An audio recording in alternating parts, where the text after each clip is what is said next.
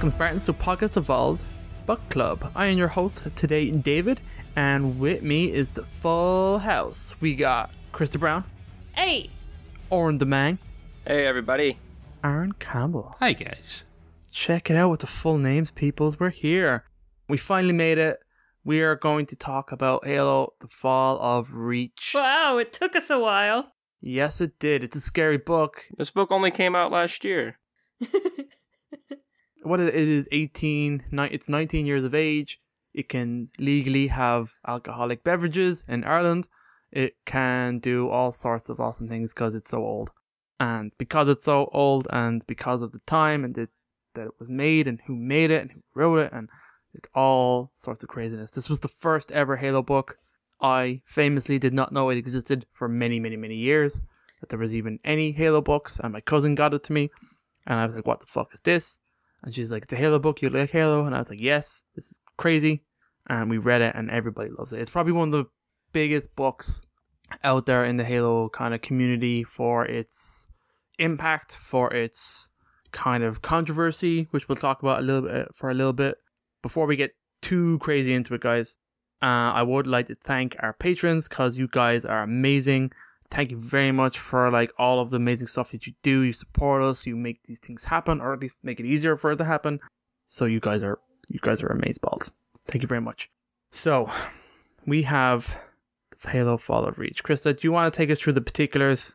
There's quite a lot, because since Halo Fall of the Reach is so old, it's got a lot of different things going on. So the title is Halo: The Fall of Reach. Not even it's just Halo Fall of Reach.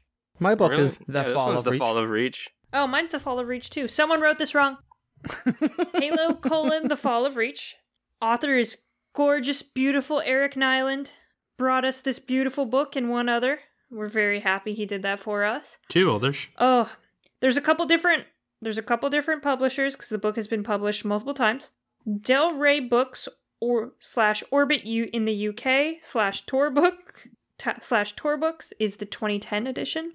And then the Gallery Books is the 2019 edition. Like we said, this book's only a year old. We're not that far behind, right? Yeah. Formats available are ebook, paperback, and there is a audiobook, but it's still for the original. Oh, I forgot about that. Yeah, they never remade the audiobook. I think we know one of the guys who does those. Maybe we should talk to him.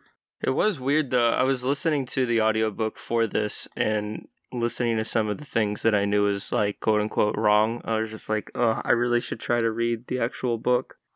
A lot of wrong pronunciations, because interestingly enough, the book I have kind of has the making of in the front of it, where it kind of talks about how this was kind of put into creation. In terms of the definitive edition of the novel? Yeah, I have the 2019 version because I just bought it for this. And there's a cute little synopsis that kind of talks about where this came from. They were on a crazy deadline. I think it was 6 months or something turnaround. To get the original out? Yeah, to get the original book. And this book was made when the original Halo was being made at the same time. They were being made at the exact same time. So Eric Nylund had to work with a lot of... Bungie was being really quiet because they were busy, so communication wasn't great and stuff like that. But against all the odds, the book actually turned out to be brilliant and amazing and actually kind of encompass everything that Bungie wanted it to be, which is kind of great. It's actually a really good excerpt. I might take pictures and send it to you guys so you can read it. It's 4 pages. When you say that, it makes sense then with some of the things they have in this book, because they keep talking about ships and the Pillar of Autumn and its rotating sections, and I'm like, that ship's got nothing that rotates, but clearly he didn't know. Yeah. Yeah. I mean, there's different parts to that. I mean, how they talk about even the technologies that humanity have doesn't quite match what we know the technologies that humanities have at that time. So there's all sorts of crazy day jumps. I mean, you can't get too harsh with the book, especially given that piece of information, Krista, which is fascinating, because obviously when Halo was being made, that was a pretty crazy time, and to try and write a book in that time and have it come out to support, which you pretty much did. It came out 2001 to support the launch, which is crazy. Yeah, because the original came out October 30th, 2001, right by the launch. So this book was being made as the game was being made. I don't know how they got it done so well. It's so nice. Like, even with some of the inconsistencies, it's so nicely written and it fits really, really well into the Halo universe. Yeah, it's a very interestingly written book, and it is also fascinating from the perspective that it's not there. It's kind of hard to say that there isn't a main character, and it covers way more than you think it should. Okay, it's called Halo: The Fall of Reach. If you're playing Halo, you don't know what Reach is. It's never really been said back then. You knew it was a planet. I think it was hinted somewhere along. In Combat Evolved, one of the first, in Keyes' opening monologue, he mentions Reach. Yeah, I was about to say they jumped from Reach, and I think that's about all you knew, really kind of going in. So, like, it's just crazy to think about what it was like back then to try and piece it together with this book. Like, where do you go with this information? Okay, it just covers, oh god, I'm getting tongue-tied. It does crazy stuff. We're going to get into the sections. The sections are quite handy and quite useful in how we're going to discuss this. We're going to go section by section because the book is very useful for that. And like you said, the amount of pages and the length of the pages changed based on the edition and stuff like that. And a lot of kind of extra content got added in some of the later editions. And again, they went back essentially. So I'll probably start talking about it now. So there are multiple editions, like I said. The original in 2001, you had August 2010, you had June 2011, and then you had March 2019. So the definitive edition that came out in June had a lot of corrections around dates and times, and that was obviously supposed to kind of help tie in Halo Reach, the game that came out in 2010. Boo. I mean, that caused havoc when that game came out. That was one of the biggest things that, okay, the game itself was great, people loved it, but the dates and times and locations of events messed with people's brains. And especially with, like, how this book ends does not match up at all with the events that take place in Halo Reach, the game, especially where that game ends. It hurts our small brains to fit these things in, and they just pretty much don't. And that's just unfortunate, and that's just the way it goes, where 343 didn't exist. This was Bungie, and I got the impression Bungie didn't have a whole lot to do with these books. It was probably something pushed on the Microsoft end. But anyway, here we are. We have 340 pages 2001, but we could get a 464 pages in 2019, which probably it makes sense based on what Krista said with some of that extra synopsis stuff. There's also a bunch of extra stuff in the back. It's adjunct, which is like a bunch of communications and stuff like that here in the back. Yeah, that came out with the 2010 release, but it was obviously kept up in the definitive edition. Yeah, none of them are particularly of interest either. No, not really, because I took a quick look at them there because I didn't know they existed. There's things like Oni communications, things that just hint at other things happening around the same time, links to different characters that show up later on, all that kind of stuff. I read them and I'm like, this would have been interesting if I didn't know anything about what's going to happen next in the Halo universe, because most of it's like, oh yeah, I know that's going on. Oh yeah, I know that's going on. Yeah, and also some of them kind of flesh out characters in the Halo Legends kind of anime, which is weird. But obviously that was probably based around the same time where they were trying to nicely kind of fit all these different mediums together. Guys, let's get cracking. So, like I said, the controversies were around dates, times, and locations. Characters that were in places that didn't make sense based on where they were in the games. So there's a bit of overlap and a bit of kind of difficulty there in how they actually overlap. There is, obviously, Wikipedia is awesome. There is some great other resources out there to kind of help you put this together. I will shout out to Halo Canon because he put a great video, like, kind of helps put these things in focus. Guys, Halo Reach, Fall of Reach. There is a prologue, which myself and Krista were kind of talking before the show. Doesn't really mean to do anything. I guess, based on where you were at the time of 2001, you thought you were the only Spartan. The book kind of pretty much kicks off showing you that there's way more. That they work together in teams, that they have different colors, there's codes, they're incredibly efficient. They're kind of trying to sell you that they're a badass straight off the bat. And it has them kind of running around, taking out banshees, fire, you know what I mean? They're taking out grunts and jackals. They're on a system which I think crops up a few times. A place called Jericho 7. It's pretty much, it does some kind of character building, because like, it pretty much sets off the bat in the Halo universe, something that we kind of know from reading the other books, that on the ground humanity is actually pretty decent. And even with the severe differences between technology, humanity can actually come out on top, and Spartans are a big reason why that is. But no matter how good they do on the ground, it's the space battles that actually determine the fate of a planet.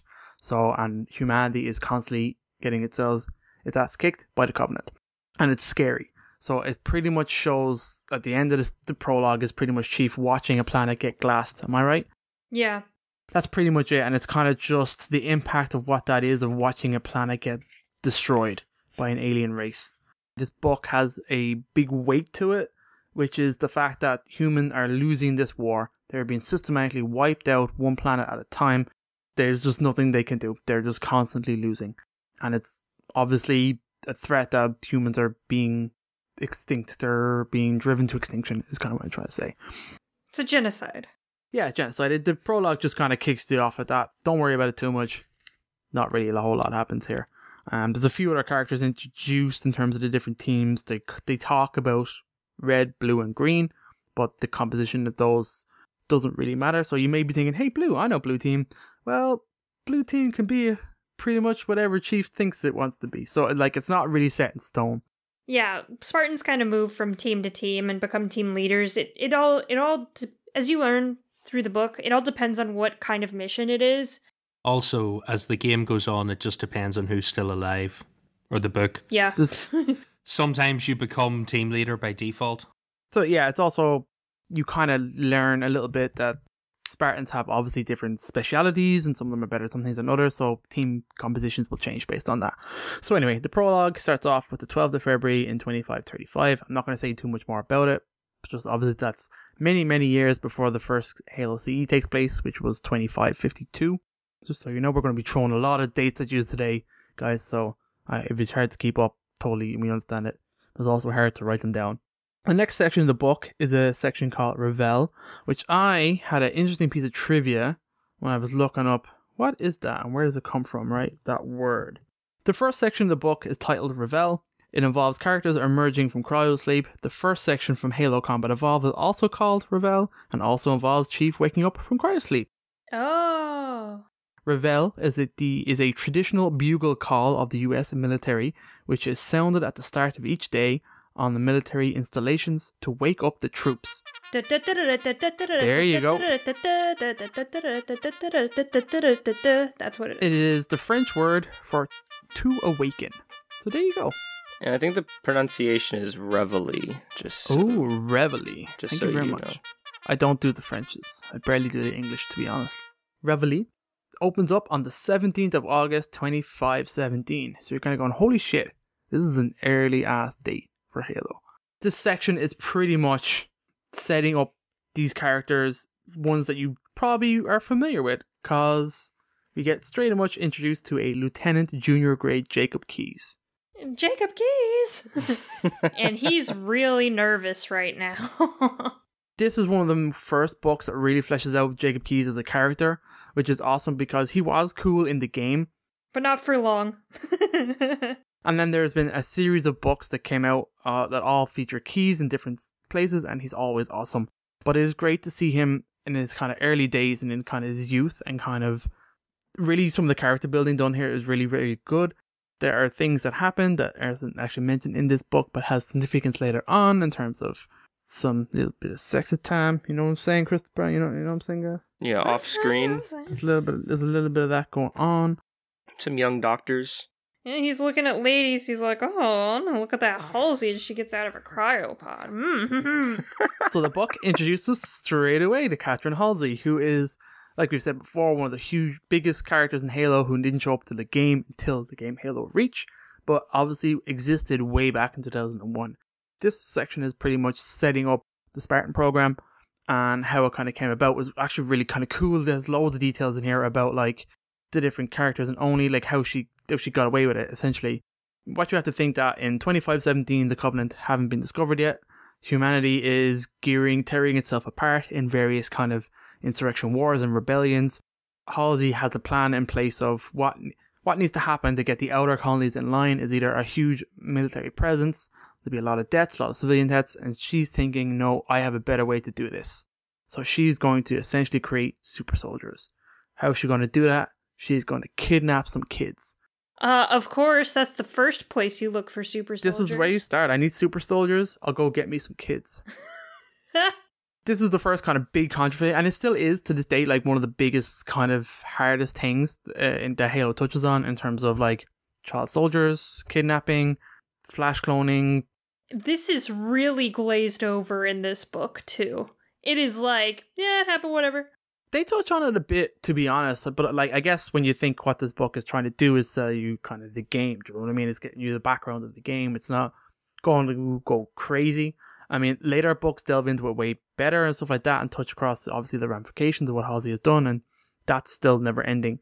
Keyes is a bit easier on it than I think he should be. I feel like they mentioned it a couple of times in Halsey's like, I might be a bad person. No, I'm not. And then they sort of go on about it, and it takes years to really dig down into this was severely fucked up and Halsey's not a nice person. Yeah, definitely with the discovery of the Covenant and the fact that how well the Spartans do kind of helps gloss over that a bit. Do you know what I mean? They are very quick to kind of cover up the bad parts and look at the good parts. We have these super soldiers and they're amazing. Isn't that a great thing?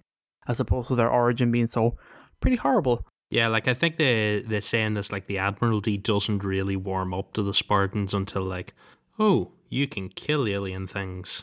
Oh, and you're really good at it. Pretty much it's a cool section where it obviously builds up the character of Halsey, and she's amazing. She's amazing all throughout this book. I love her. I've always loved Halsey, but this is the first book I read of her. The first thing I knew of her was from this book, and it really sets the tone for this pretty amazing person. As terrible as her actions are, I still think she's amazing. Her interaction with Keyes and her interaction with pretty much any character is pretty damn good, to be honest. I've always loved her dialogue and her quippiness, her like confidence, her just like arrogance is kind of intoxicating to get behind, especially when you see her going in and dealing with a room of military types that she's not intimidated at all, and does a wonderful job building up Keyes as being such like a Boy Scout kind of, do you know what I mean, in terms of like he's essentially, she picked him for this mission to be her like chaperone because she's going to scout out some of the children. She picked him because he can keep it secret. He's not going to say anything if he's told not to. Yeah, which is a pretty big deal considering that he's scouting, going checking out a bunch of kids that are going to later be kidnapped. And he also doesn't know what's going on. Halsey's like, we're going to go do something at this planet. You're going to keep quiet about it and not say anything. But she did her best to kind of make sure that he didn't figure out what was going on. And when he started to figure out what was going on, she immediately was like, okay, you're done. Yeah, you're reassigned. Exactly. What I do want to talk about in this section really is one of the big things is that Halsey and Keyes go and see John. They go and see John on his home planet in his school. And it's a pretty iconic scene of John is playing a game called King of the Hill. Oh, where have we had that before? I like it. He's a bully. Essentially, he's bigger than he should be for his age. He is stronger. He loves to win. He's very competitive. And he always wins. So Halsey is pretty much pretending with Keyes to be like parents coming to visit the school because they want to enroll their kids, which is kind of a cool scene because Keyes is so awkward and outside of his uniform, he doesn't really like using it. He's kind of awkward and stiff around Halsey. It's kind of cool. Essentially, he's just left to watch and record as Halsey goes and interacts with John in terms of like, she watches him beat up all these kids and throw them down the hill, and it takes like 3 kids to get him off, and he like bites them. It's pretty physical. Yeah, very physical, very aggressive. Not at all a nice child through the image that it paints. But it is pretty cool because she kind of calls him over and says, I want to play a game with you. And she kind of flicks a coin. She wants him to guess if it's heads or tails.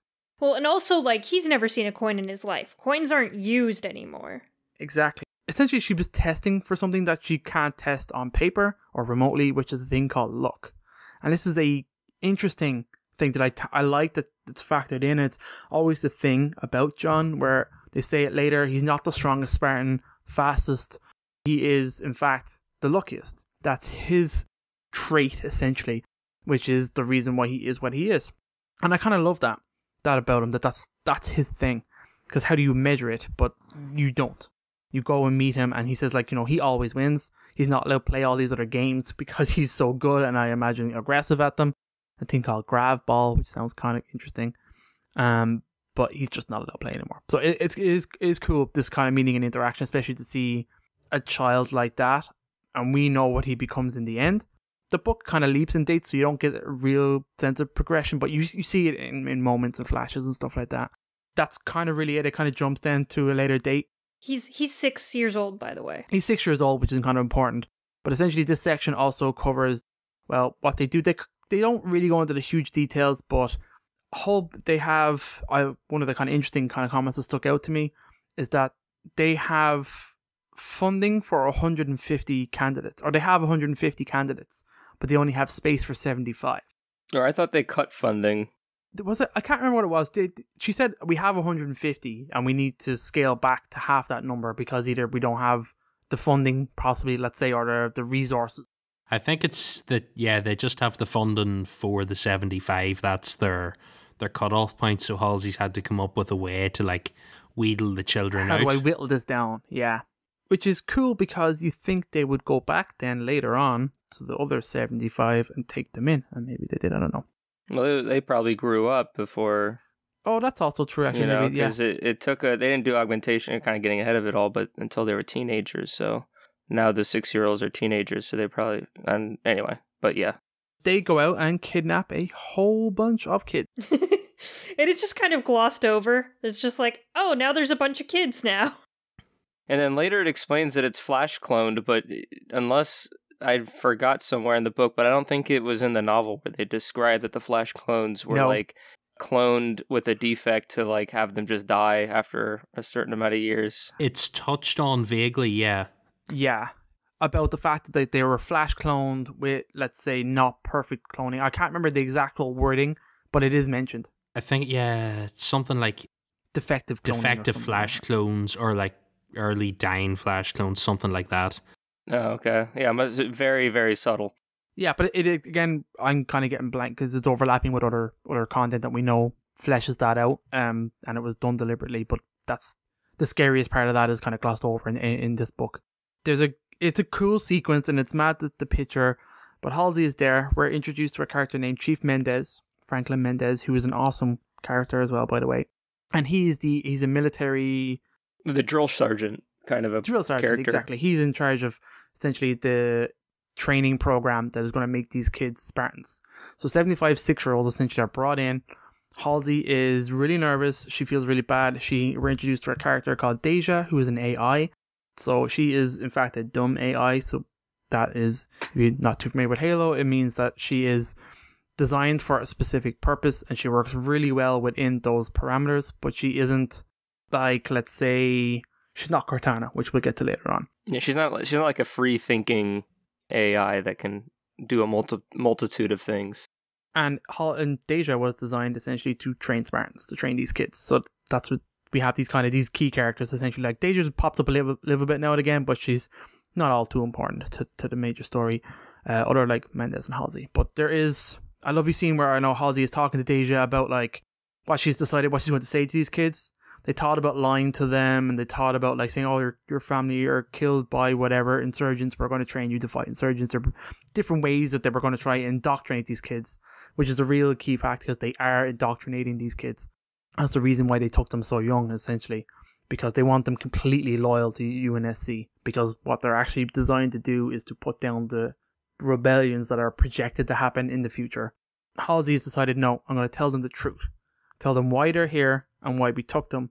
I appreciate that. I know that was probably, they made it on her side, like it was a tough decision for her to do, but she says no, because it's too risky to backfire against us if they learned that we lied to them at the start, which actually makes sense. Well, and her speech is just so short and sweet to the kids as well. Yeah, I mean, the truth, let's say, quote unquote, that she comes out with is just a bunch of like fancy one-liners.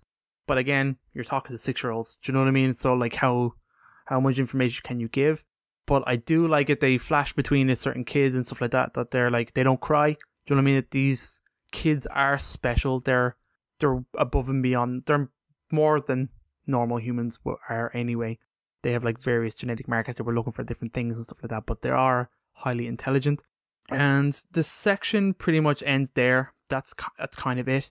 Do you guys have anything to add to that section? I know it's kind of short, but it is kind of key because there are other content comes back later on to these dates and these times and kind of fills out like we said, the cloning, the actual kidnapping. We've seen kind of different videos, even stuff have been made of what that actually looks like. And I don't know, you guys, anything out there? The kind of big takeaway is to see the Keyes and Cortana relationship, because you see more of that in this novel and then it develops in other mediums. And then you just get the classic origin story of your hero. And so this is literally where John came from and the first steps that he and those other eventual Spartans took. So it's about as origin as you can make it, that then just really sets up this whole next section for the boot camp. The thing I appreciate about this first section is that they mention the fact that Halsey kind of hates herself for this. Yeah. She acknowledges here, because some people get very upset that 343 highlight how monstrous a thing this was, but even back then in this first book, like, she acknowledges and goes, oh, maybe we shouldn't do this shit. And then she's like, nope, we're going to do it anyway. But like, she still acknowledges it and goes, maybe I'm the terrible person. I think she even says, I am the terrible person for this. Yeah. And I think she knows that. It's probably something she wrestles with for most of her life. I mean, we know she does. Because even in the latest content, you can see what she's become and how important John and the Spartans are to her. We won't touch on it, but there's a thing called Halsey's Journal, which came out with the Halo Reach game, and that's amazing. It's very magical. It's very magical, and it fleshes loads of stuff out in these books in terms of interaction with Keyes and stuff like that, and various parts of the project. And there are things touched on in this book which the journal fleshes out way more, which is fascinating in terms of technology and stuff like that, and different things that crop up. I won't take too much because we're not going to say too much about it there. Well, we'll go through it eventually. That journal deserves its own episode. It sure does, and it will get one. What else have we got? So the next section is Boot, and it kicks off this essentially the next day after the previous section. So we're the 24th of September, 2517. All he had pretty much said to Mendez that as the kids were being kind of brought out, give them some food and put them to bed, but tomorrow make them busy, make it so that they don't know what we've done to them. It's a great line. And essentially that's what Mendez does. So it's about these kids waking up in the morning by drill instructors. I think we've all seen movies and TV shows that show like military training and how brutal it can be. Imagine it's a 6-year-old and it's pretty damn harsh that they're going in with stun buttons and everything and tasing these kids, getting them out of bed, getting them running. They put them through crazy exercises. And these kids are already physically better than, let's say, most humans, but like not to the extent that the trainers are putting them through. It's a crazy day. Then they have to go to quote-unquote classroom where Deja teaches them about the Spartans of the famous 300 story of Thermopylae, of how 300 Spartans held against thousands of Persians. So obviously that's where some of the naming convention came around for Spartans. So like it makes sense that you would kind of touch on that because you're going to have a small number holding out against a much larger number for the rest of their lives. It's kind of what they do. So it makes sense to ingrain that indoctrination into them early. Then she says, tomorrow I'll teach you about wolves. Then they go to the playground, which is essentially a obstacle course of crazy mental brain of Franklin Mendez, of the stuff he comes up with to torture these kids. I love how like they say playground and John's like, oh good, I can finally relax. Yeah, I'm going to sit on a swing and have a think about myself. And no, we do not. It's an obstacle course. Yeah, but we get introduced to a few other characters here now. There is obviously way more Spartans that are ever actually named in this book. And even today, we don't know all the names of all 75. Very convenient for filling in when you need a new novel. Yes, very convenient. You can pull a Spartan out of your back pocket somewhere. What we do have is introduced to at the start, because this obstacle course is splitting up into teams. This is the first sense of where you can see they're building teamwork into these guys, because obviously these are 6-year-old kids brought from all over the galaxy together in one place. They introduce Kelly and Sam. Which is kind of weird because if you're like us now and you're starting, maybe Halo Reach is not your first book, and you've played Halo 5, there's a good chance that you think you know what Blue Team is, and then you get introduced to John's original first friends was Kelly and Sam that he was introduced to here. Kelly's thing is she's fast, and Sam's thing is he's strong, and John's thing is he wins. I mean, it's very dumbed down, but yeah, that's exactly how it is. It's great. Yeah. I love it. This segment pretty much breaks down into them being told your team have to go and ring this bell. It's on this big pole. And the last team of every member of said team to ring this bell gets no food. You get no food. So John's like, this is great. I'm going to win. So he has no interest in these two guys, and he immediately runs and rings the bell. I think he's the second or third person to ring the bell. No, he's the first, I think. Was he the first? Oh, he was the first. Yeah, he rings the bell, and he comes back to Mendez and says, I rang the bell on number 1. And Mendez has a little smirk, writes it on his board, and that's that. But because he didn't help his teammates, they come in last. They ring the bell last, he gets no food. And this is the big lesson for John, where he has to realize that it's not all about winning. Well, it's not all about him. It's you only win if everyone wins. Yeah, when your team wins, everyone wins. Do you know what I mean? And when one of your teammates lose, you all lose. And this is a new concept that John used to learn, that it's about teamwork and stuff like that. So Kelly and Sam are very not happy with I think Sam sucker punches him, doesn't he? Yeah, he does. I think he does, yeah. Again, we'll skip ahead a little bit now, but the training sequences here are kind of cool, and it kind of fleshes the whole kind of stuff out. These characters kind of eventually team up with each other, they get better, they learn about wolves in terms of like how to track and kind of like kill as a team and stuff like that, and how like you can bring down something much heavier than yourself if you work together, just reinforcing these kind of team tactics. So in the next time round, you get the same teams as before. Kelly, John, and Sam work together to essentially win, and that's like a great, obviously, learning moment for John and the rest of them. And then eventually they become friends. High five, freeze frame, end of chapter. Then it kind of cuts a little bit. It cuts for like, it jumps 2 years and goes to like around July, let's say 2519. And the Spartans are essentially, they're 8 years old, as you can imagine. They're being dropped off in the wilderness. They were each given a bit of map. They're just kind of fired away and called, okay, you have to make yourself back to base. The person who comes back last has to walk home, essentially, and they're out in the middle of nowhere. Yeah, they get like left behind, and I think everyone gets scattered. So then, because eventually, because at this point, John's kind of made himself the de facto leader. Yeah. And so, but over the course of these past 2 years, everyone kind of rallies behind him and looks for his leadership. And so, yeah, after they get set in, they all get their map piece, and then they all have to find each other. They use their fancy little codes that they've come accustomed to, and eventually regroup to overcome this challenge.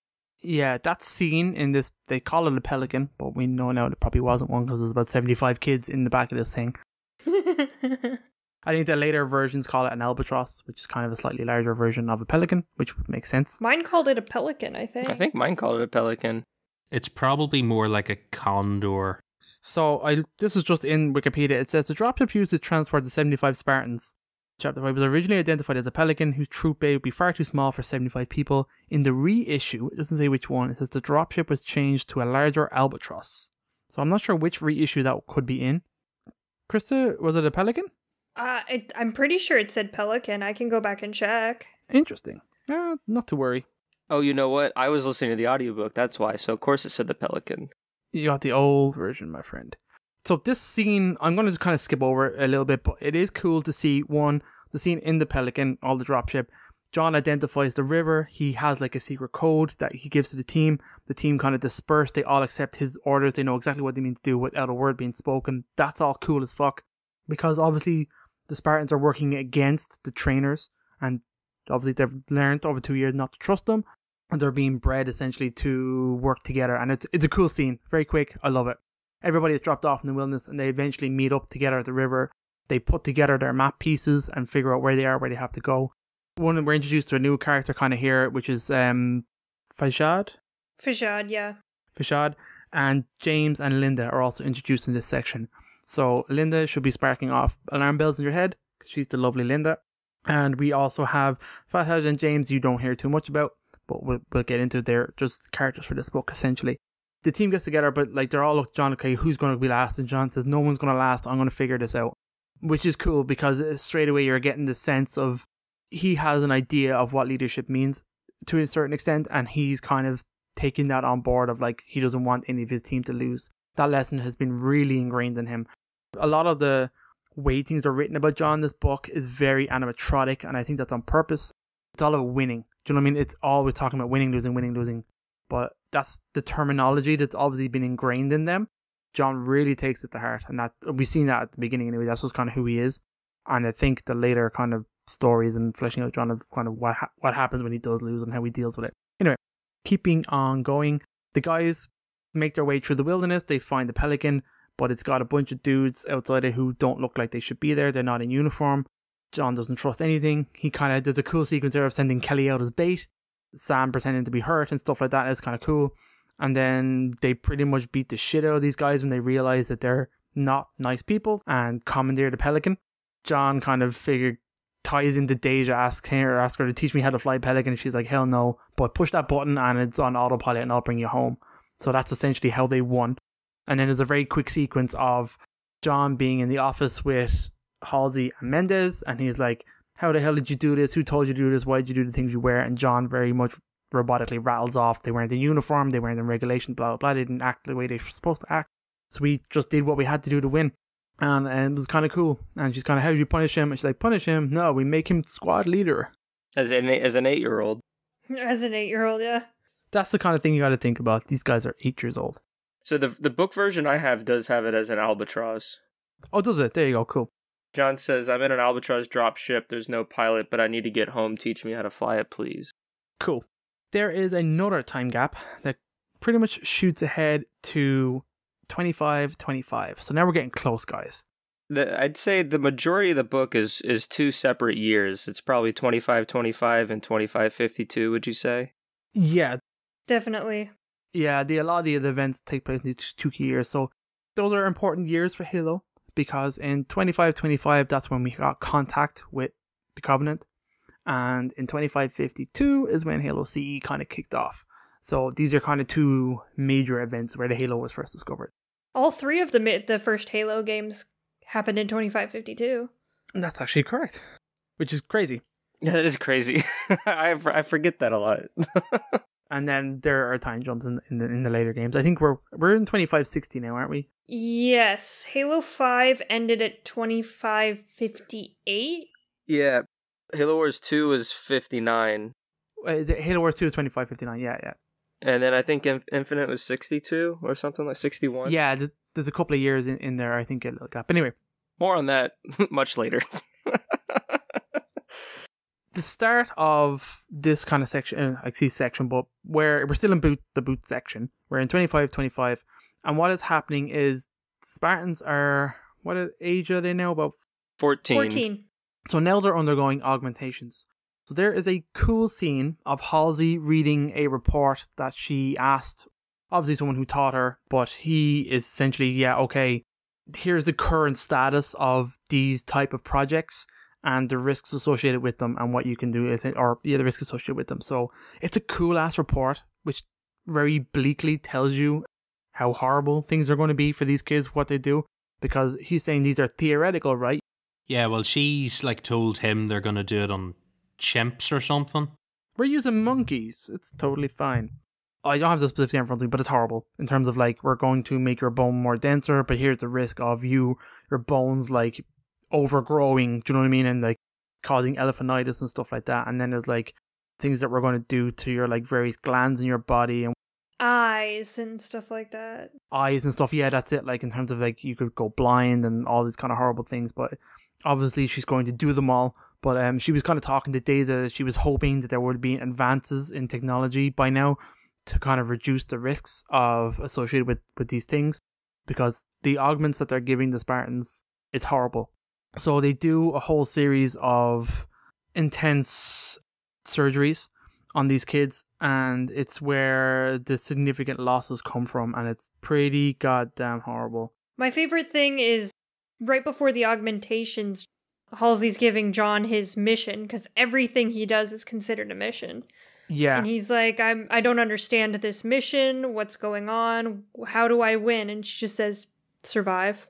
It's just like, oh shit. Their bones are being like made denser, and their muscles and reflexes are all being kind of their brain chemicals are being messed with, like all this crazy shit. Yeah, they're doing a lot of horrible stuff to these kids. Carbide, ceramic, ossification, advanced material graft and cell constructions make bone virtually unbreakable. Muscular enhancement injections, increased density and decreased lactose recovery time. Catalytic thyroid implants. This is a pellet containing growth hormone catalyst. This is the one, it suppresses sexual drive. That's what kind of like, it looks like, ooh. That's an important thing where people kind of misinterpreted this a lot. And the Spartans don't want to have sex or they can't have sex. It's not that they can't. Their drive to do so has simply been suppressed. That's just something to remember. Their ocular capillary reversal. So this is the whole thing to increase blood vessel flow and increase the rods and cones in the back of your eyes. Superconducting fabrication of neural dendrites. So this is the whole messing with your brain kind of stuff. 300% increase in reflexes. That's kind of the key stuff that they're doing to these kids, and the risks are insane. It's disgusting. Like, just listening to it is just making me queasy. I'm like, oh. Yeah. As you can imagine, this is one of the kind of most horrible moments in the Spartan program, where we have 33 successes out of 75. 30 kids die. 12 of them are crippled beyond repair and are unable to continue. We don't have the full list of 30 names of who died. We know one or two. Well, I think we have one or two names, I can't remember off the top of my head, that were killed in this process.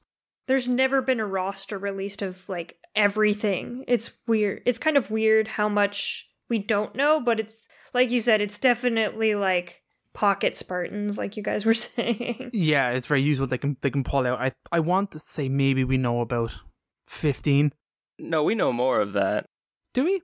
Of the 33 Spartan 2s? I mean, we should have looked into it, but I'm confident, like, almost, I don't think 100%, but I feel like we're close to some form of identified who every person is. I don't know if we could just add a name to a Spartan, give him a backstory, and give him his or her own story. I think everyone's more or less accounted for in the universe, with maybe the exception of the 12 that have been crippled, because we know of a few, like Soren.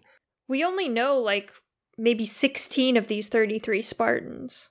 I think so, yeah. And then the unable to continue ones, they're also very interesting, because we have, obviously, Sarah and Osman comes out of that group, which is amazing. And, Fahad is still continues on in the story and stuff like that. So this is obviously horrible. There is a funeral scene, which is pretty touching in terms of, like, Mendez giving a speech and the Spartans watching. It's kind of like ejecting the bodies out into space. And John is, like, obviously totally distraught over this. There are other Spartans in, like, floating tanks watching the funeral procession, and other people in wheelchairs and stuff like that. And when the handlers kind of take them away, John steps up and says, don't move them. They're part of his team members. Do you know what I mean? They're part of his squad. And then that's where Mendez has come over and explained to them that they're still part of the team, but their minds are still sharp, essentially. So they give them other jobs as data analytics and stuff like that. So that's where these names crop up still. Mendez pretty much teaches John about, like, price of spending a life, and you obviously don't want to waste a life for a wrong reason, but you, as a leader, it is your job to know when the correct moment is to send someone to their death, and why you do it is important. And that's also a key thing that crops up again and again in this book. Oh, you guys have anything to add here? Not to this. I think you pretty much got it all. It's a tough scene. But after this scene comes one of my favorite scenes. I love this scene. I've mentioned it before. It's pretty awesome.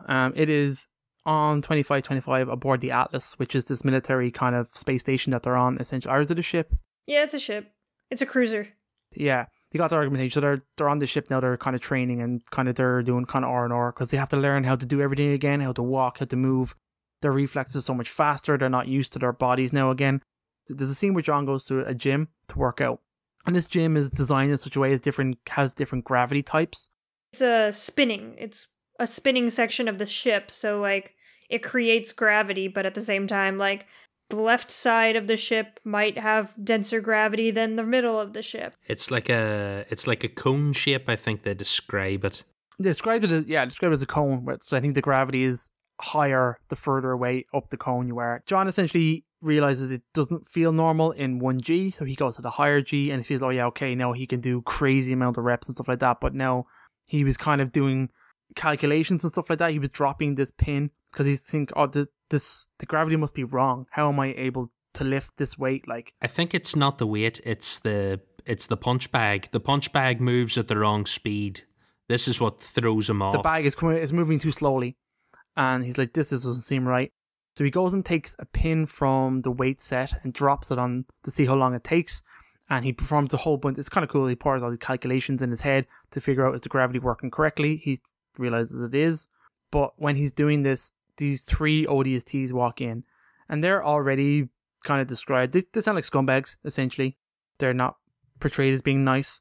They're the black daggers, aren't they? I'm going to find out because I'm really here. No, they're not. It says the ODSTs are traditional tattoos burned on their arms, drop jet jumpers, hell jumpers, the infamous 105th. Essentially, these ODSTs come in, they lift off these weights, they fall down, they get really aggressive with John for like messing with them. John is really nice towards them, but he sees them, he has trouble kind of like recognizing, okay, you guys are super aggressive, but you're on my team, so what's my mission here? How do I address these people? One of them, a leader, comes in and says, hey, stop messing with this kid and get into the boxing ring and sort it out proper. And the ODSTs are like, hell yeah, we're going to beat the shit out of this kid. And then John's like, okay, now I know what I need to do. I know, I'm so super happy. I have a mission, I have objectives. Again, it's kind of weird to see how he is, and that's the whole point, that he's not normal humans, because at this stage they've been so heavily indoctrinated in how they think. They're just not processing in terms of like, they don't have human emotions the way we would, and that is good to see here. Between this John and Halo 4 John, I think it's really Cortana that kind of normalizes his thinking after a while, just because she has such a civilian attitude.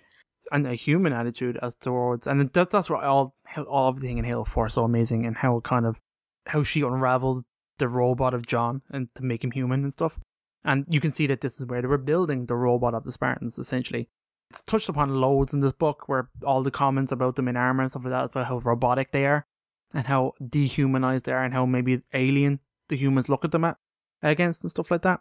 This scene is amazing because now John murders 3 ODSTs brutally in this boxing ring. And by murder, I mean actually kill. These men are dead. Like really, really dead. Like they start like, one of them dies and then the other guy's like, okay, I'm going to hit him with this, one of the weight poles. And then he's like, he takes it and he just like jams it on him, like hits him over the head. The best thing about this is like when the commander who told them to get into the ring with him is like, oh shit, he's one of those kids, right? And he's like, oh fuck. Mendez comes in right when John murders the last guy, pretty much immediately takes over the scene. He says, the sergeant, you're to report to Oni for debriefing. That guy's going way far away. That guy's dead, Chris, so they got rid of that guy. He's long gone. Mendez' scene with John here is fascinating, where John doesn't understand what the ramifications of what he's done, the seriousness of it. And Mendez is like, holy fuck. Holy fuck, you killed these guys. Yeah, and he kind of talks to John in terms of like, John's like, it's a mission, right? There was a mission, there was a point to this. And Mendez was like, yeah, sure, son, you're okay. Go have a shower. And it's interesting that John just immediately never thinks of it again. He doesn't factor in at all what he had done, or even the importance of it, because they were bad guys, they were neutralized, end of story, move on. That is important to see. That's where the Spartans are coming from, and I love it. Because Mendez never reprimands him or something. He's like, what happened? Master Chief explains what happened. I was in the ring with them, I was told to spar with them, and I sparred with them. And he's like, all right then, you did a good job. I know they go on to explain it in other media later, but do they explain in this that it's a setup from the beginning? I know when they do the Fall of Reach cartoon, they make it blatantly obvious that this was a test. Oh, really? Oh, I never knew that. In the cartoon, I think Halsey and Mendez are watching the video footage of the fight as it's happening. Oh, like it's live? Yeah, and I feel like in this, it's a little less hinted at. Like they tell the ODST commander he's got to go and be debriefed, but by the spooks. But I don't think they hint at it as much, that like this is...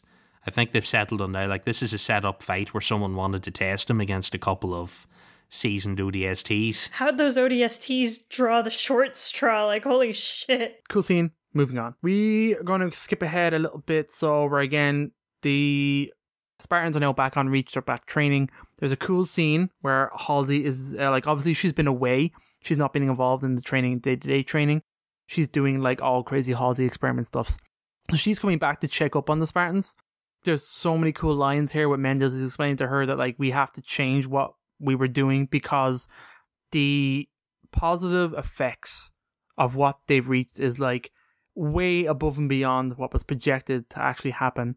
And Halsey's like, oh man, there must be some kind of symbiotic compounding of all these kind of benefits we've physically given them, all working together to create something that's far greater. All of the augments to them has made them above and beyond better than what they expected. Yeah. And Spartans are just way too tough now. They killed 3 instructors on the first day, I think.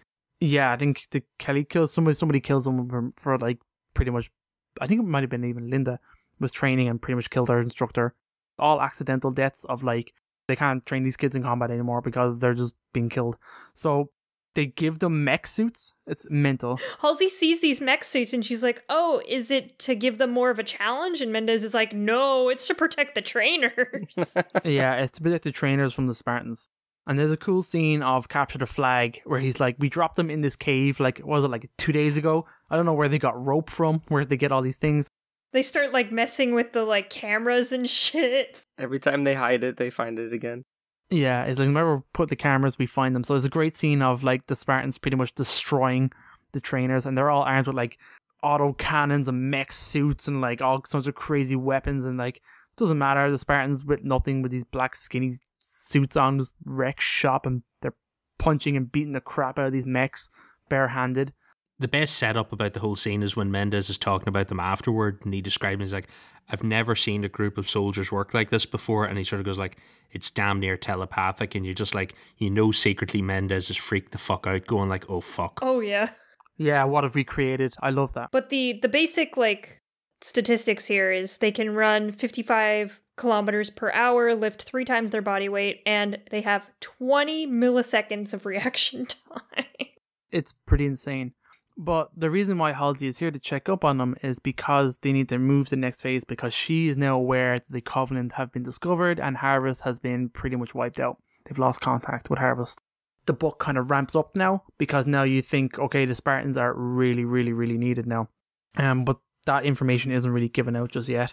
So the Spartans get their first real live assignment. So Halsey pretty much comes in, pretty much asks Mendez, will they kill? Do you know what I mean? Will they kill on order? And he says, yeah. Even that, like, I think he says the more challenging the objective, the higher the morale is. They actually really love the challenge.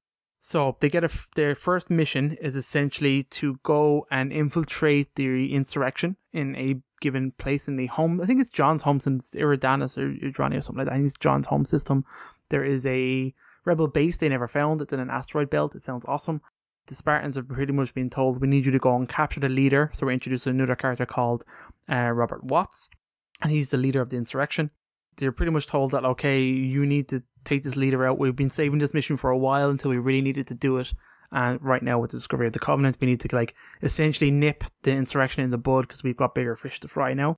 So the Spartans are given this mission, essentially go and capture the rebel leader and take him back alive. And they're pretty much given a lot of leeway in what they want to do. There's a cool segment, okay, John realizes that for this mission, I don't need 33 team members, I only need 4. So he picks his team. You get Sam, Kelly, Linda, and Fred. That's right, people. Fred is now introduced. Yay! We have almost the makings of what is Blue Team, except with this outsider of Sam. Oh, he'll be taken care of shortly. Yeah, yeah. This mission's cool. The guys, they sneak into a ship.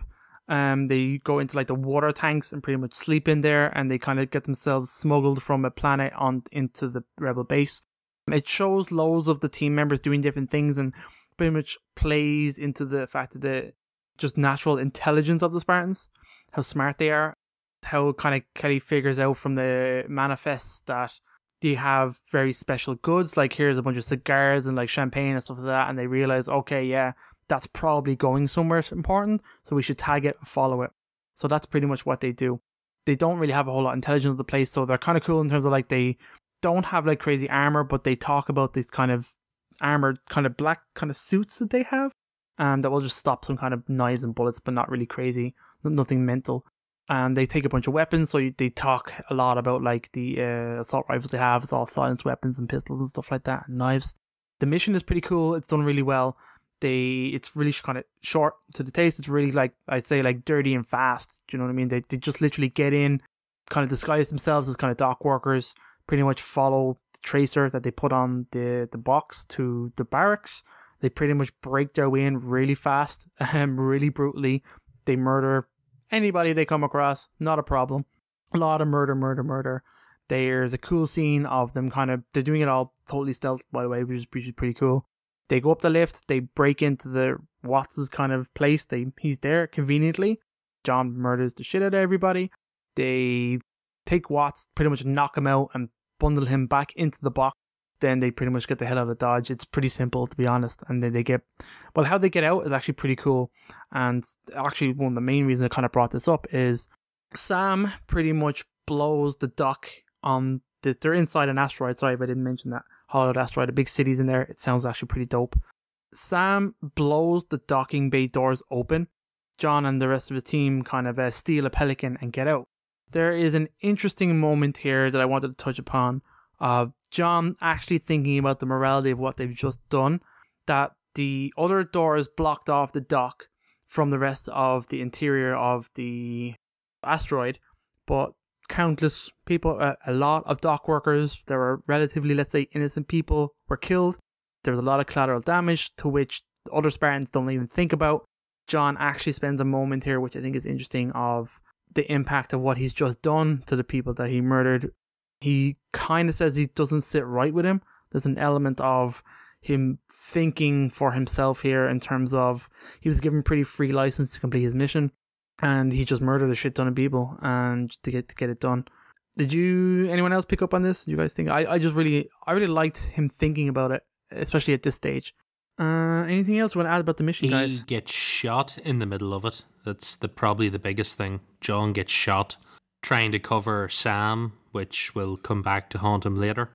Yeah, which is important. That is actually pretty cool. I like their first use of biofoam as well. From that, it pretty much confirms that the Spartans are as great as they think they are, and pretty much they get the go-ahead. And I'm pretty sure this is the graduation, right? Yes, November 2nd. Yeah, so pretty quickly we're also introduced to another character, Admiral Stanforth. And he's a pretty cool dude. He is pretty high up, obviously, in the UNSC. This is where the Covenant are kind of brought into it more.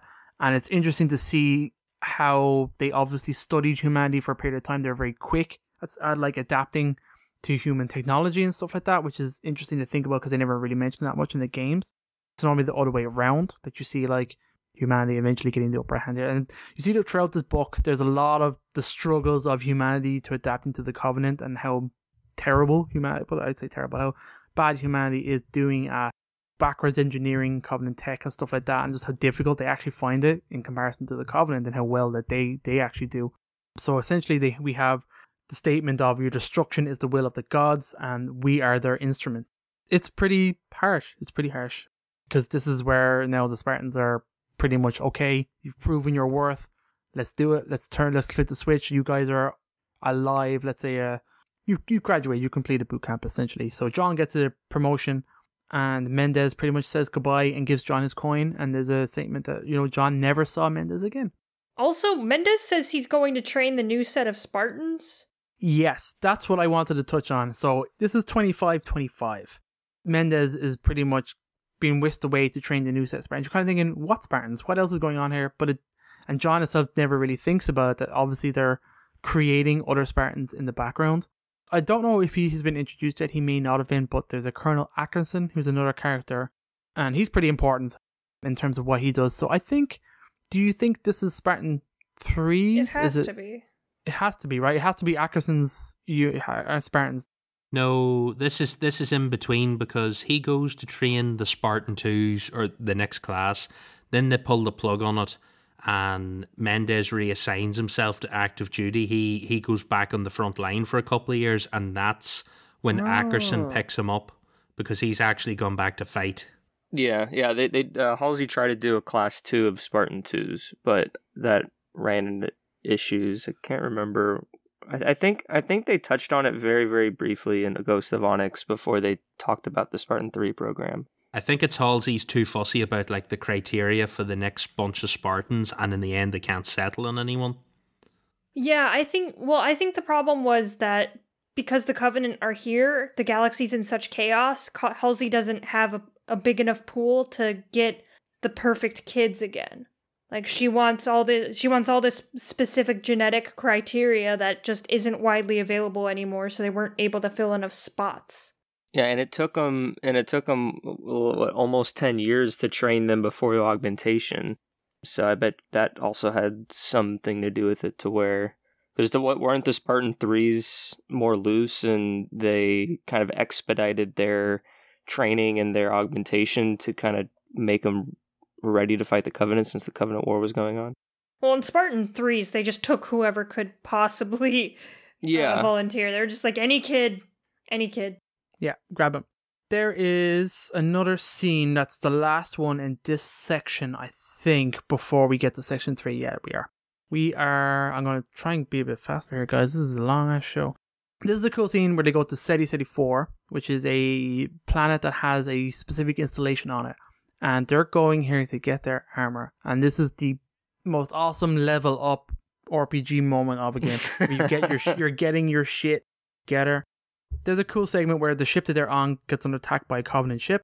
They're pretty much get their ass kicked, and the Spartans have to drop off with Halsey, land on this planet, and quickly get acclimatized to their suits.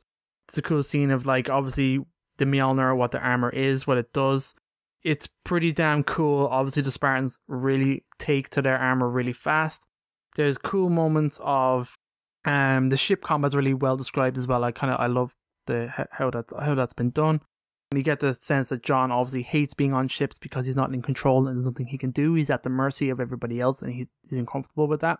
So the Spartans go down, they get their Mjolnir armor, and there's a cool thing where they're shown when they tried to put the armor into normal humans, and how the humans pretty much kill themselves because of how fast the armor ups their strength and reflexes, that they didn't have the mental capacity or the physical ability to control the suit. And you can't turn the suit off, it just is on all the time, and that's what it does. So the suit is made up of amazing components of like a top layer and a bottom layer of various terminologies for different armors and reflective coating. It's important to note at this stage there are no shields. There is just the armor that essentially boosts your reaction and strength time, and is obviously sealed for the vacuum. It has its custom communications, but it's essentially John puts it on and falls in love, essentially, is what it is, and all the Spartans love it. It ups everybody's abilities, it ups them everything, it becomes like a second skin, it's got all this kind of cool components to it. It's awesome, essentially. So you get like, I do love the scene of John trying to salute and pretty much punching himself in the head. My favorite scene, like, or moment, and it might be one of my favorite moments in the whole book, is when right after Halsey shows them the video footage of other Marines trying on the suits and snapping their wrists and stuff like that, Halsey just says, are there any volunteers? And every Spartan just like stands, like takes a step forward and raises their hand. I'm just like, oh, so good. Go get your armor, guys. So John realizes they're going to have to relearn a whole bunch of things because every subtle movement is amplified. So their method of communication, where it would all be hand signals and stuff like that, will have to change. But it is cool because he says pretty much within like 30 minutes the Spartans have like fully adapted to their suits. They have a new comms way of kind of communicating now, because they have like personal comms that can kind of relate to secure comm channels that they can talk to each other inside their helmets and stuff like that. The situation in space is pretty terrible. The ship is getting its ass kicked, but they need to get off planet again. So Halsey and the Spartans are back in. I think they said, don't they have something like 40 sets of suits? So they have one for every Spartan and a couple of spares. And they take all this gear. They are sending, I don't know what ship they're in. It says a Pelican, but it may not be because it sounds ridiculous with all these Spartans. But you got 30 Spartans all in their armor going back into space, and they're trying to get the Pelican to meet the ship essentially while it's still under attack by the Covenant frigate. And the Covenant frigate's kicking its ass. So John is like, screw this, I have an idea. We're going to attack this ship. And Halsey's like, oh shit, no you're not. And John is like, no, we have to do this, because if we either die in space now, we meet, or we take the fight to them. We don't have any choice here. So Halsey pretty much gives him the go ahead. So he pretty much rapidly comes up with a plan of all the Spartans going EVA and trying, because they know that there are shields on the Covenant ships. So what they're going to try and do is get as close as possible to it. Because I think, is it here they realize that the shields drop when they fire? He doesn't realise until he's on top of it. He's just hoping he's going to find a way in. When he hits the ship the first time, he like slides over the shield, and then he notices when the guns fire, the shields drop, and he suddenly has the aha moment. Yeah. And then it seems that of the 30 Spartans that did it, only 3 actually managed to figure it out like John did, or just got lucky enough to actually Oh, I was going to say, I don't think all 30 go. I think they send like half, and half go with Halsey in the transport. Do they? Okay. I can't really remember. I just thought that they just went, right, we spammed all the Spartans and see how many ended up. But it's a cool moment of John smashing this plan together, then jumping out of the Pelican into the kind of path of the ship, try and grab on as much as they can. It's important to note that this ship has also been damaged in the fight by Mac rounds, so like it's got a big open gash on it. So this is where John is thinking that he can find a gap in the shield there to get in. Himself, Kelly, and Sam are the ones that made it. So this is a cool, really quick mission of them getting inside an alien ship for the first time and figuring out what the hell is this. They meet jackals, they murder the shit out of them. They feel really great about themselves that they can this is their first encounter with aliens. And the Spartans, I mean. So it's kind of like them quickly learning to fight jackals and what they are and what they can do, what they have the shields and stuff like that. There's a cool moment of them breaching their way through the ships and kind of fighting their way to essentially find something to blow up, like a power source is essentially what they do. Sam takes a plasma bolt shot to the side. I have to say, this book makes plasma pistols sound goddamn amazing. They all do, though. They all do. It is kind of funny to see of just like how the human weapons, rubbish, alien weapons, incredible. Sam gets hit and his armor gets breached, which is an important moment because he was protecting John. He stepped in front of John and took the shot for him. They kill a bunch of jackals, plant a bunch of explosives on something that they've found like an energy source that's like pulsing, and they're like, okay, we're going to shoot the crap out of this, throw all our explosives in it and get the hell out. And John turns and pretty much Sam's, you stay here and defend the bomb. And Kelly's like, what? Why would he do that? And then she realizes slowly that Sam's suit has been breached, so he can't go back into space. I'm thinking to myself, there's been later stage, he's Spartan 2. He's going to be able to survive in space for the brief period of time, but the story has to happen, though, David. Story has to happen of Sam dying here. So being the first Spartan to pretty much die in combat. So John and Kelly sprint their way back out of the ship. They leap out of it as it blows up. So there's a cool moment of the explosives blowing up inside the shield, and the shield containing the explosion, which is kind of awesome before it actually kind of breaches and blows up. Thought that was kind of cool. It's a very significant moment of seeing Sam die, of John leaving a man behind to die because he knew he had to, as difficult as it was. That's kind of it, and eventually like all the Spartans get picked up because they're just floating around in space. The scene kind of ends. Yep. And that's the kind of section, and there you go. Oh god, I'm talking a lot. Do you want someone else to do the next section? Yes. The vast majority of the book takes place now, which is section 3, 6 Marathoners, which is kind of ridiculous. So Krista, you want to take me through the fact that the dates are all over the place for this? Well, in my book, it was all 2552 going forward. Yeah. And in my book, we're 2542. Well, your book is wrong. Your book sucks. Get a new book. So yeah, officially we're now in 2552 now that going forward for the rest of the book. So we're in the Halo year, the year Halos happen. So we open in July 17th, 2552 in a remote scanning outpost. There's an ensign. He's like, oh, it sucks here. I'm doing nothing. He notices some Covenant ships and is like, oh shit. And so he lets the UNSC know we're right outside of orbit of the system that has a planet called Sigma Octanus IV, which is 4. 4. But he doesn't really notify them. I think he just logs it as like an anomaly because he's just like, I think he kind of just glosses over it, but this looks weird. Here you go, guys. Someone else figure it out. It's pretty crazy. And so now we jump to Keys. He's kind of hanging out around the same area. He's like, oh, cool. I'm so glad to be around this area that isn't being killed by Covenant. He's like, oh no, there's Covenant.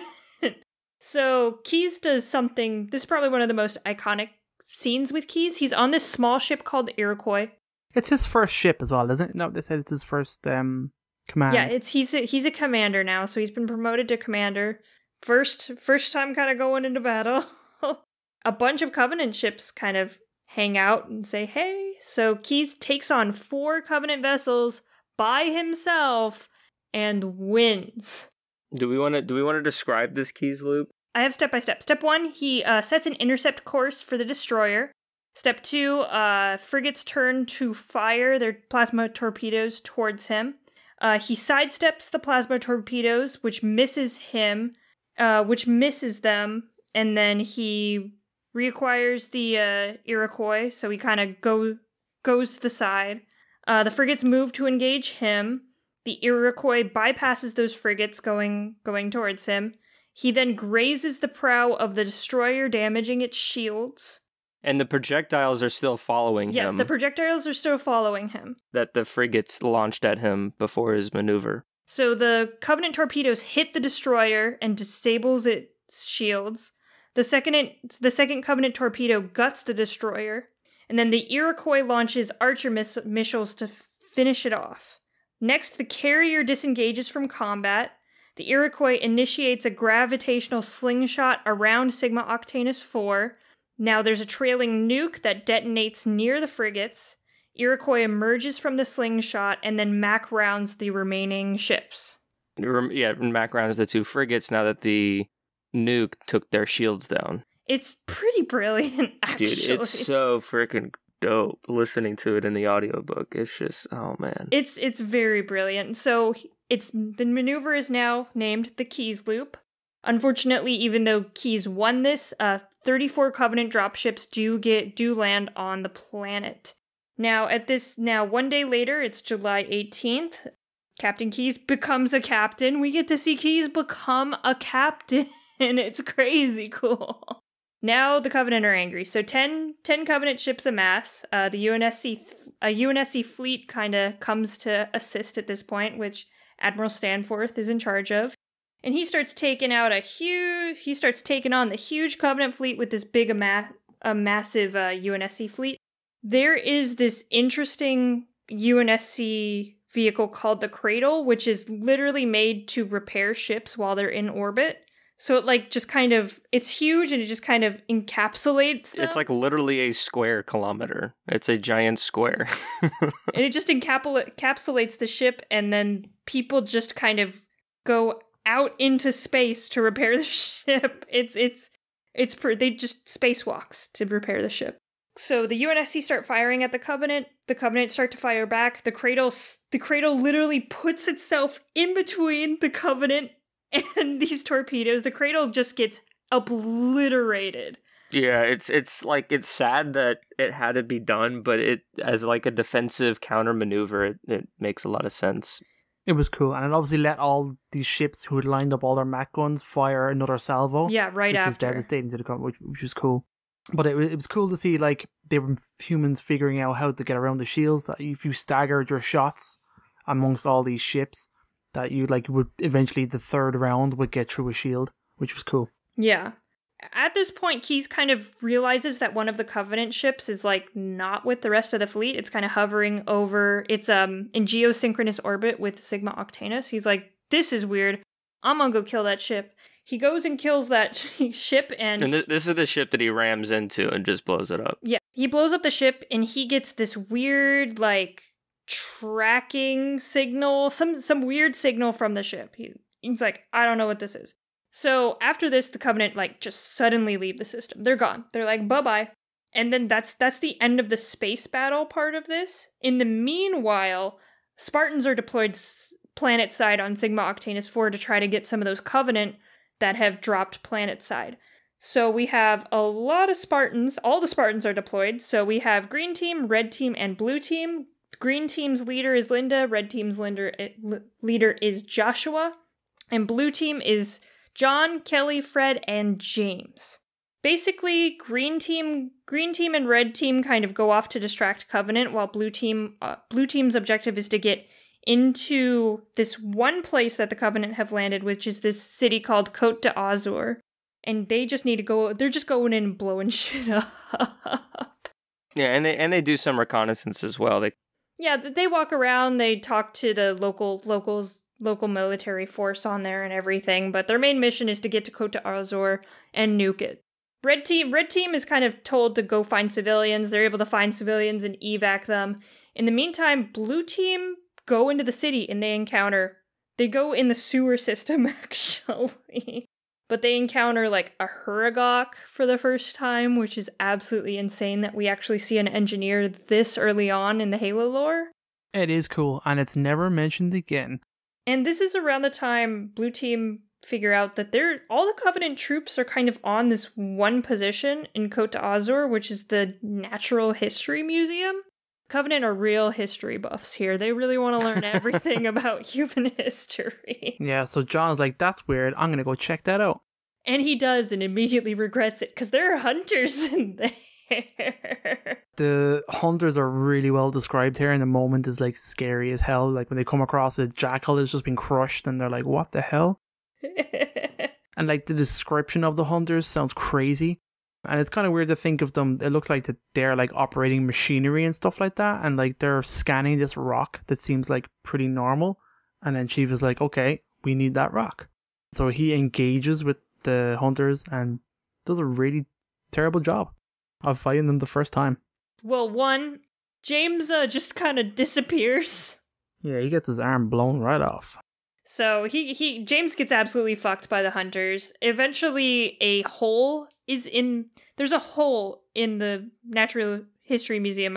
John shoots the floor around the hunters so they collapse, and then they push a big thing, a big obelisk, a rock on top of them. That still doesn't kill them. But he's able to get this red case that the Covenant are carrying and grab this strange rock and like a laser beacon. And so he takes those. They set the nuke at the Natural History Museum, and they all fuck off. Like, all the Spartans meet up at a specific point and get the hell off the planet and nuke the city. Yeah, I love the image of like they're leaving, and it's like, oh, there's like 200 or something banshees coming towards them, and Sean is like, don't worry about it, and just flips the nuke. So they get off there. Remember the strange rock that actually becomes like so crazy important. It actually blew my mind when I first read this book. We have a little bit of a time skip. It skips to August 12th, 2552.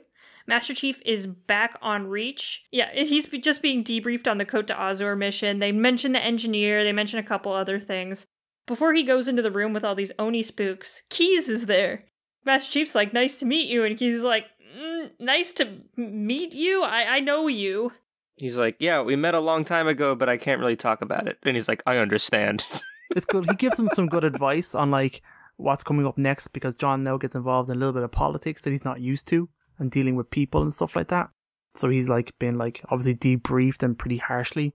But it's interesting to see how these different military types deal with him and the way that they refer to them as Halsey's automatons and the robots. What do you expect? Yeah, they're such a dick to him. Like, really bad. Yeah. They don't mention the names, but it's clearly Ackerson Parangoski, and I wonder in here, if the old guy with the cigar is Lord Hood, because he's quite nice about John.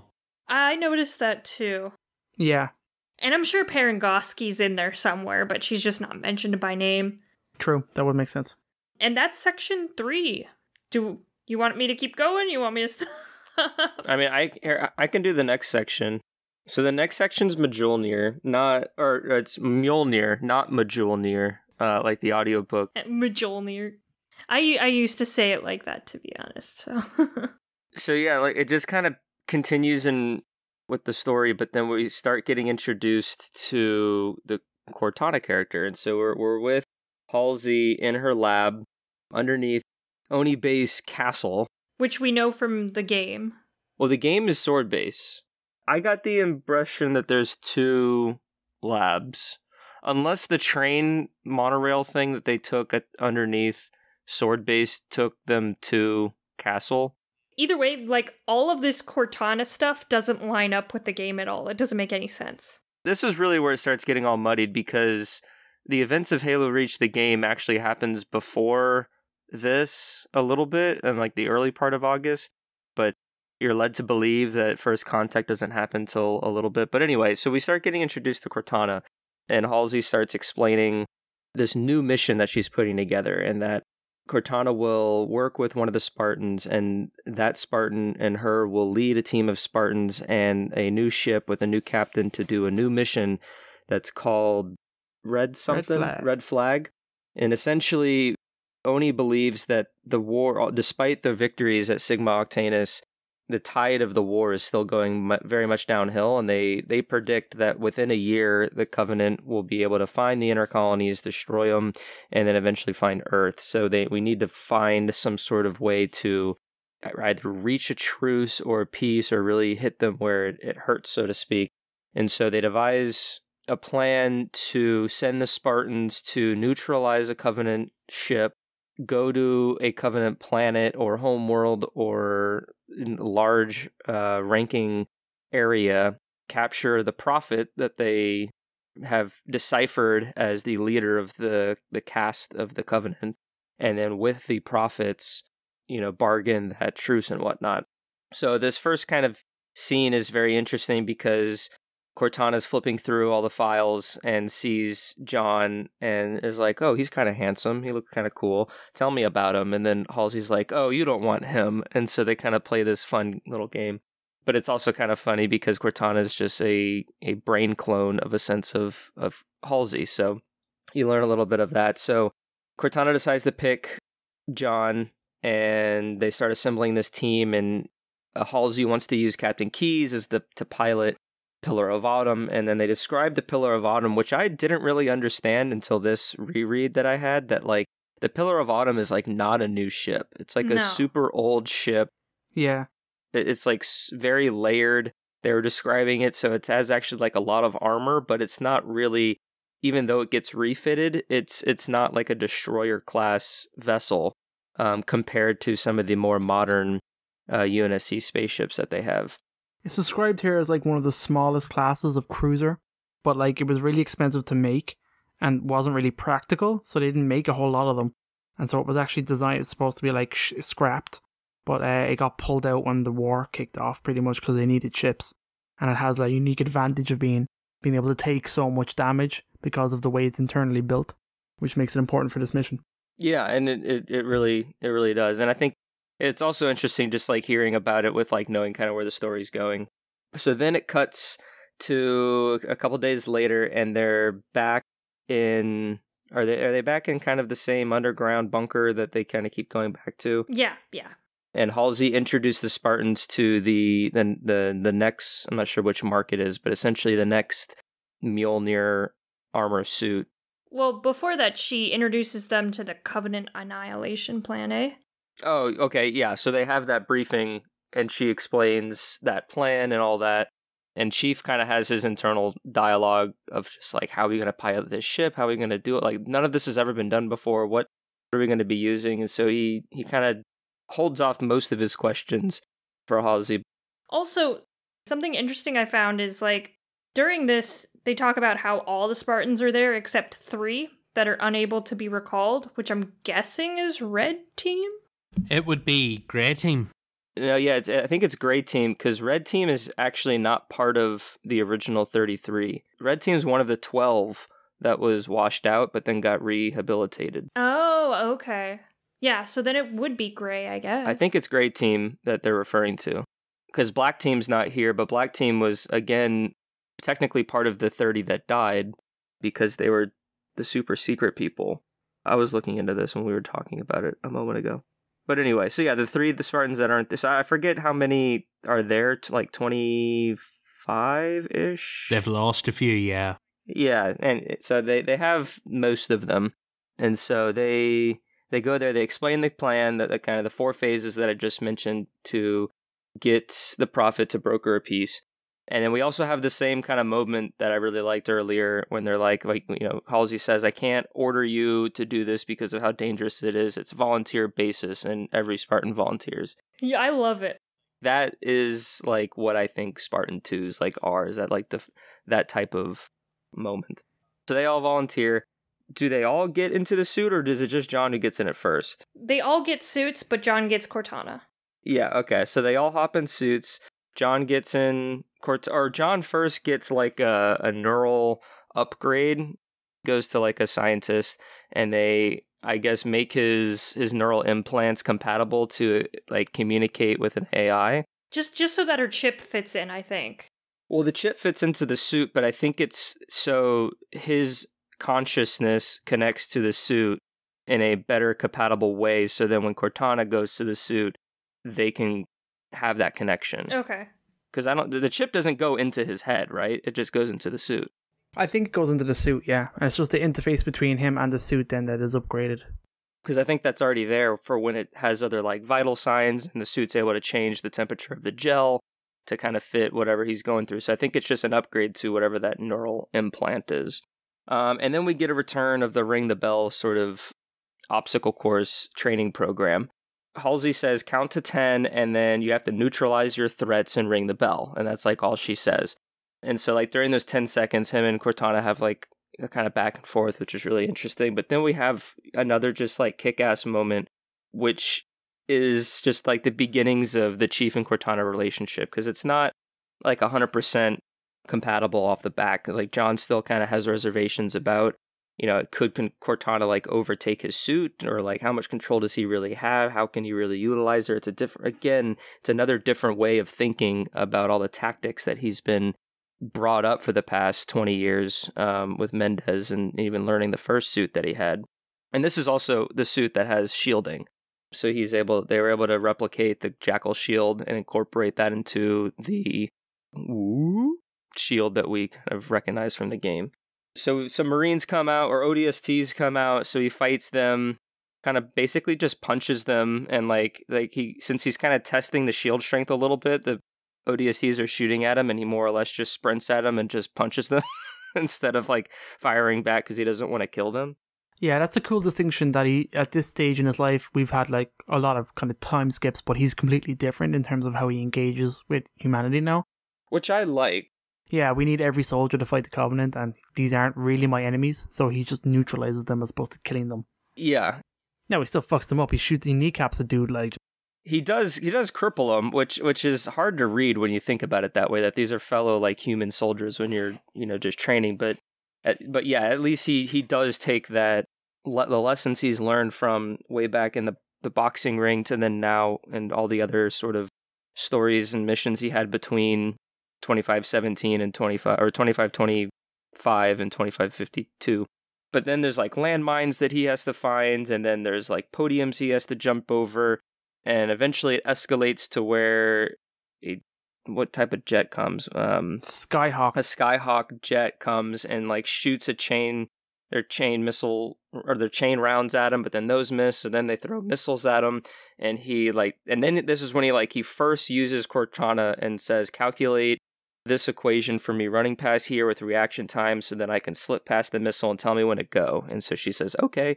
And then they do it. And that's like when they first have that compatibility that then they continue to use throughout their time together. Yeah, it's a cool moment of him slapping the missile away and it blowing up behind him.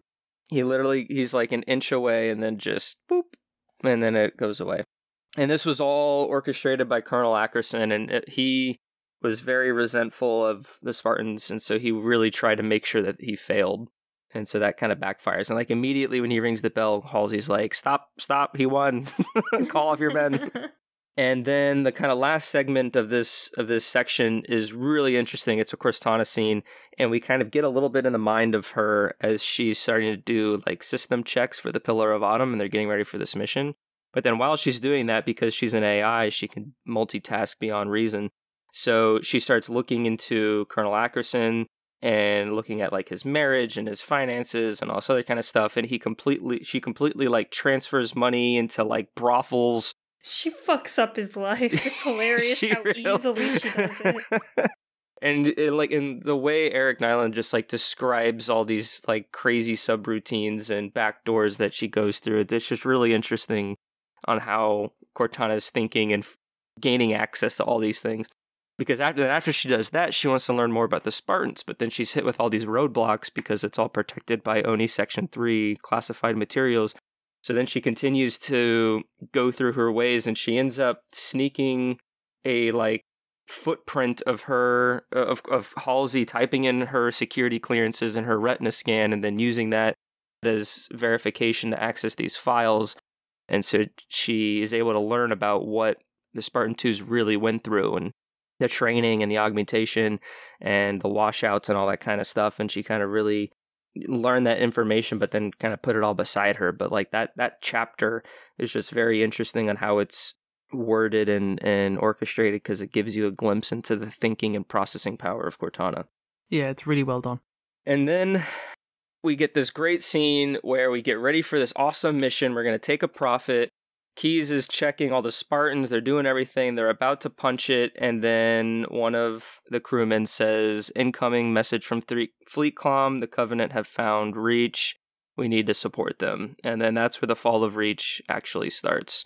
Yeah, so I'll take to that section. Now, after all these pages of this book, we're getting to the actual fall of Reach. For everything else this book covers, the fall of Reach is a small portion of it, but it's a cool battle. So I'll kind of skim over because we're going very long in here. A whole ton of ships, a lot of ships, pretty much get pulled back on Reach. Reach has all these super mega Mac cannons. They're called Super Macs. That sound amazing. We've kind of seen them more or less before in Halo 2 and stuff like that. Because the Pillar of Autumn is so far out on the system, it's actually way out of range of the battle that actually takes place. So loads of ships come back in. There is, I think, 300 or so ships that show up. 314. that show up, and then pretty much this huge battle takes place where the Covenant try and blow up the guns, and there's like loads of stuff going on. The cradle, the different types of cradles are also used again to defend the turrets. These Mac cannons going off and destroying Covenant ships in one shot is amazing. Like atomizing one of them is incredible. This crazy space battle pretty much happens. Pillar of Autumn is running its way trying to get back. In the middle of trying to get back, a ship comes in, and it sounds awesome of how like Cortana interface with this ship pretty much like wrecks shop essentially with the Pillar of Autumn. So we get to see the Pillar of Autumn running at like 100% capacity when it's been retrofitted with all this amazing stuff. It has a Mac cannon that fires 3 times instead of 1. It has cool kind of shredder rounds that kind of explode on impact and stuff. It's awesome. It has so many rockets that it's not supposed to have. And there's a cool little battle here of pretty much him taking out a ship. And at the same time, humanity kind of like fights the Covenant to a stalemate to a certain point. Isn't there some sort of like super Covenant ship that basically sounds like a beam rifle in space? Yeah, it pretty much shows up and starts sniping out ships, but it actually keeps its distance away from humanity. So like humanity is actually doing pretty well against other ships, except this one is just sniping a lot of ships.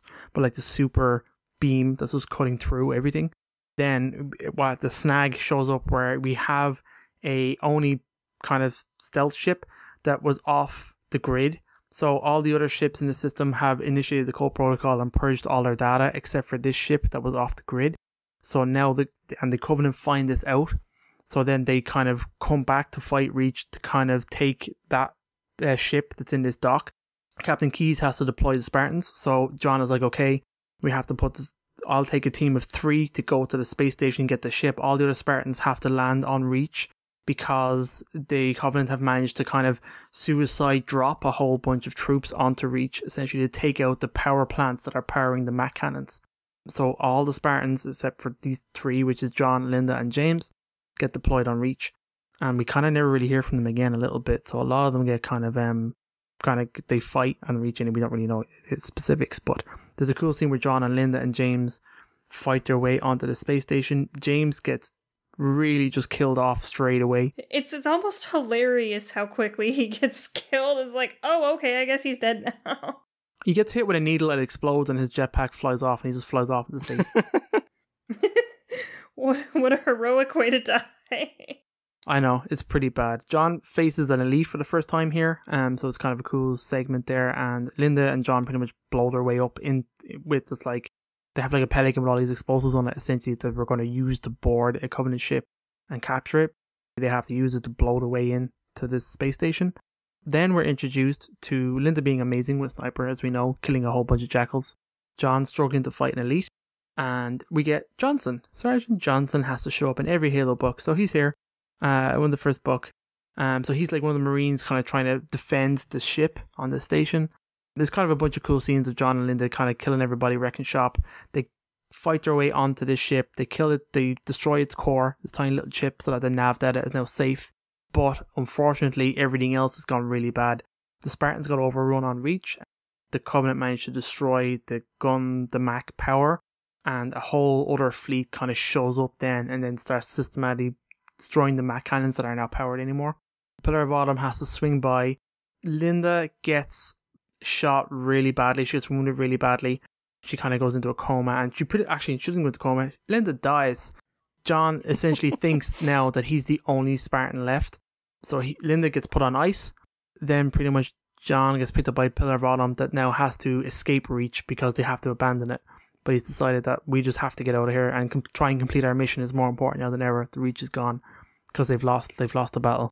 When they're going out system, they have to generate a random vector. And Cortana uses the rock that they got from the museum, and she figures out that they were scanning inside of it was a location, not a message or a language or anything like that. It was actually star formations. So she figures out where that is and says, oh, this is a random location. Let's go here. Let's figure it out why the Covenant wanted it. And when she slip space jumps through it, just going to say this slip jump takes a period of time. It seems a significant period of time. I can't remember. Does it say how long? August 30th is when they emerge.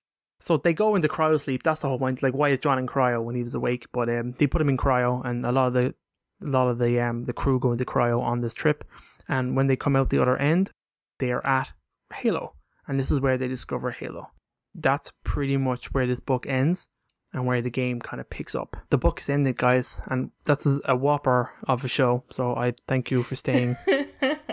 I will just say one thing that trivia I actually kind of saw and liked.